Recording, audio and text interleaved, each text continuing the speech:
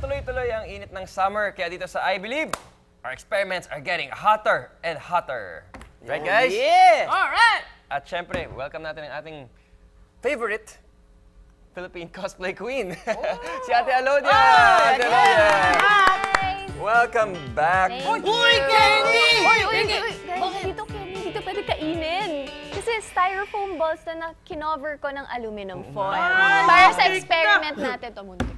Ito guys, bibilib ba kayo kung sinabi ko sa inyo na magkakaroon ng sariling buhay itong mga styro balls natin?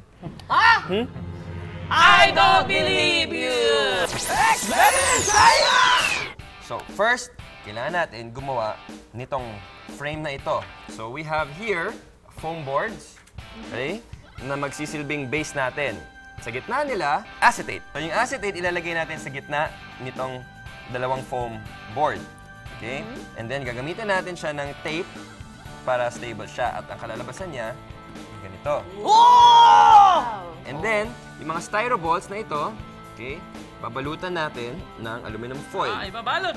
Oo, para Styro balls naman. ganito ang kalalabasan niya. Oh! Okay, next step, get a paper towel or any tissue paper. I-rub lang natin ang ibabaw. Just rub. Basta may friction, may kanyang motion, okay? And then, guys, can you put some styro balls underneath, somewhere here? Yan, okay. And then, oh! You see that? Parang buhay yung mga balls! Oh, Ang galing! Oh! swipe Wow. left, swipe right, up, May down. energy sa loob! May sarili silang energy. Buhay sila! Oh, diba? Wow! Look at that! At ito ang ating dancing styro balls experiment. I believe! Ang static electricity ay ang build-up ng electrical charge sa isang bagay. Nagkakaroon ito kapag kiniskis ang dalawang bagay.